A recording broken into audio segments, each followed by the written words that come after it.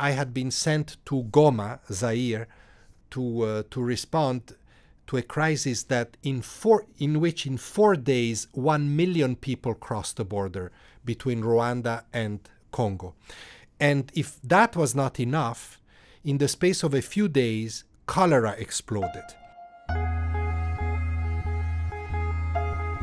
So we had to face an emergency, a cholera emergency, where people literally died walking. I had colleagues that spent several days working with the military, digging graves for the dead, because there was not enough space to bury the dead. Nobody knows how many people died out of this million, but the estimates vary between 30,000 and 50,000. It's enormous. So this is one thing that I still dream about.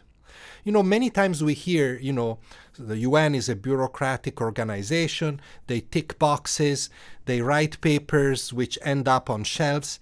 Well, I'd like to say something different. I am proud to be part of an organization where it's rather the opposite. We don't go to sleep if we have not finished doing everything that we can do to solve a problem.